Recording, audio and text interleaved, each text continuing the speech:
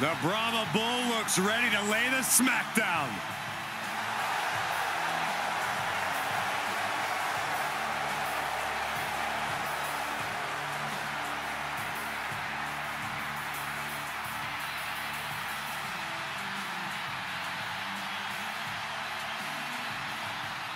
The following contest is scheduled for one fall.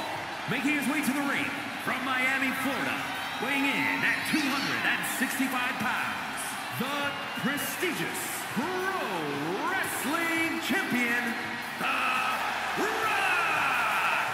The Great One has returned to WrestleMania, where he's beaten the likes of Hogan, Austin, and Cena on this grand stage.